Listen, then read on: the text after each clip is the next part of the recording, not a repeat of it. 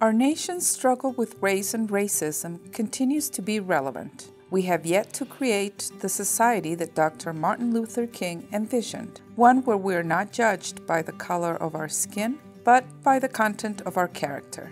To this day, discrimination, bullying, and racism impact our country on national, local, and individual levels. Reading to End Racism features interactive presentations led by volunteer readers that give students the opportunity to listen to literature, hear personal stories, and gain insights regarding racism. In addition, students brainstorm ways that they can work toward eliminating racism, standing up for other people, practicing inclusiveness, and learning about other cultures. Hello, I'm Meredith Reif. Thank you for attending today's training session. Reading to End Racism would not be possible without our volunteer readers who touch the lives of thousands of students each year. This training video will cover what you need to know to lead successful reading sessions in classrooms and facilitate helpful discussions with students to raise awareness of racism and ways we can promote greater equality. We'll cover the following topics. First of all, how to prepare for a successful reading. Second, reading your book and discussion tips. Third, interactive exercises for elementary school students. 4, tips for success. And finally, evaluations. Let's get started. Once you have connected with your YWCA staff regarding your upcoming reading, you'll want to plan in advance to ensure a successful session for your students. The first step is to select an appropriate book for your student age group. The YWCA will provide you with a suggested book list, or feel free to select your own topic and age-appropriate literature. It's really important to contact your classroom's teacher and introduce yourself and advise them regarding your book selection. You'll want to choose a book that has not already been covered in class. When you talk or correspond with the instructor, find out their current curriculum that may relate to the reading topic. Also, ask if there are students with special needs in the class or other specific scenarios you should be aware of as you plan your presentation. Once you've pinned down your book choice and are sure that it's a good fit with the class, read the book thoroughly and prepare your thoughts on questions to pose to the students and some discussion points. The next step is to prepare a short, personal story about yourself to share with the students during your introduction. Over time, volunteer readers have found their personal story to play an important role in successfully engaging with the class and capturing their attention. Your story can be about your own personal experience involving racism or bullying, or a time when you witnessed racism. You can also share a story about an instance where you served as an ally and spoke up when you saw someone being a victim of racism or bullying. Your story will help your students feel a connection with you and is an ideal way to launch an interactive and engaging session. Growing up in East Texas back in the 50s and 60s and early 70s, I was in a segregated schooling environment until my 10th grade in high school. That's when integration hit me for the first time. And being in the classroom with the children, they look at me different. They help me to see myself through different eyes that I didn't have at their age. And so it helps me to speed up in my own healing process and hopefully encourage that in other adults. I have been volunteering with RER for 4 years. One of the things that I do, I say, is anybody in the room prejudiced? Everybody looks at their feet, you know, no one says anything. And I say, well, I am. My husband and I used to ride motorcycles.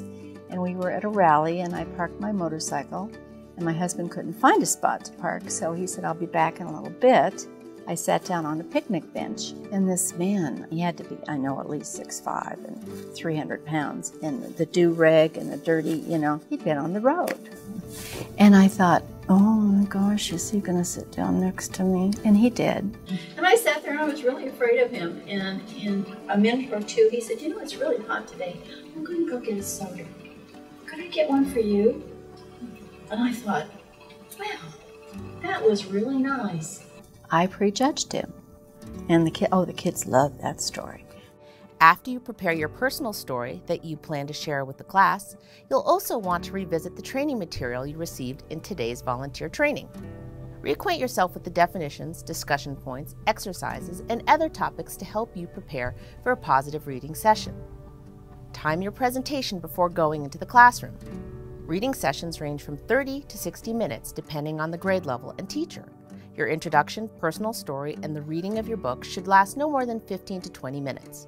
A sufficient amount of time should be allocated to student discussion and interaction. We have found the following methods for introducing yourself to your classroom helpful in establishing a safe, open environment for students to share and learn from you and one another. Begin by writing your name, the words "Reading to End Racism," and your book title on the board. Explain why it's important for you to help end racism, and then share your personal story. Next, write definitions of key words on the chalkboard, such as racism, prejudice, or prejudge, and ally. Refer to your training materials for definition suggestions. If you're reading to older students, let them know that you will pass out an evaluation form at the end of the session, which includes a section where they get to grade you. Many volunteer readers find it helpful to engage students in some interactive exercises, which serve as icebreakers and can help foster greater discussion following the reading. Before reading your book, ask your students to listen for key things, such as when racism takes place in the story. Also ask them to listen for any allies in the story. If needed, remind them what an ally is.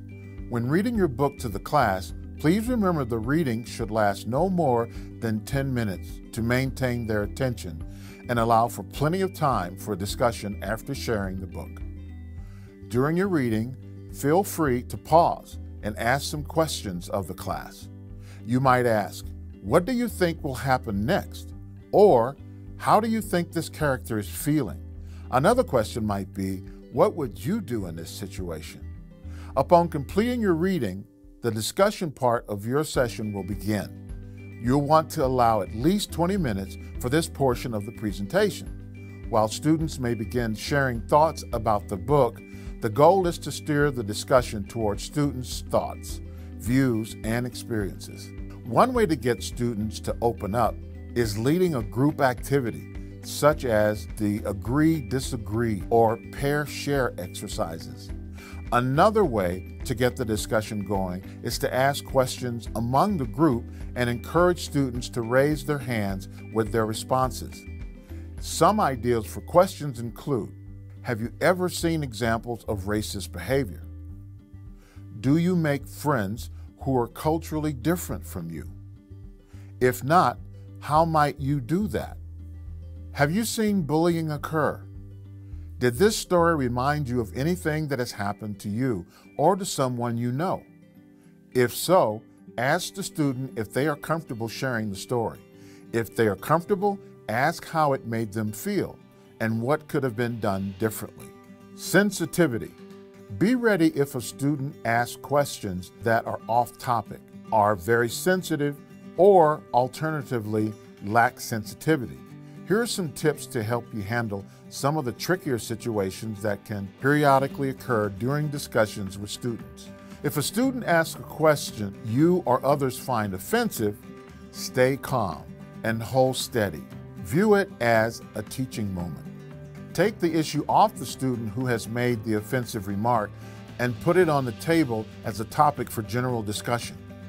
Say something like, "Many people think this way. Why do they hold such views? What are their reasons? And then why do those who disagree hold other views?" The chance to have students start thinking about and discussing sensitive issues are great steps toward deepening their understanding of racism. Do not take any comments personally when they are on topics that you feel strongly about.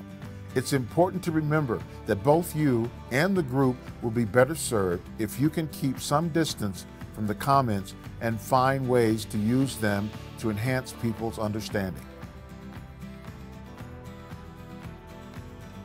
Here are brief reminders for what to do to ensure a successful reading. Be prepared. You'll want to be familiar with your book and have discussion points ready. Reach out to the teacher before your scheduled reading. You do not want to read a book that the class has already covered. Determine what you plan to cover as a personal story. That personal connection really makes a difference. In your reading session, it's best not to lecture or talk the entire time. The best readings involve a 30-70 split, the presenter speaking 30% of the time and the students the remaining 70%. Your careful preparation, willingness to connect with students, and ability to lead an interactive session will create a positive experience for the class. It's important to allocate 3 to 5 minutes at the end of your reading session to the evaluation process. If you're reading to students in grade 3 or above, you will receive evaluation forms to distribute to the class. Be prepared to read through the questions with students, especially your younger audiences. Encourage the class to fill out all questions, as it helps the Reading to End Racism program continue to improve and help you as a volunteer reader to also continue improving. Thank them for their time and willingness to learn more about racism and ways we can help in eliminating racism in our society.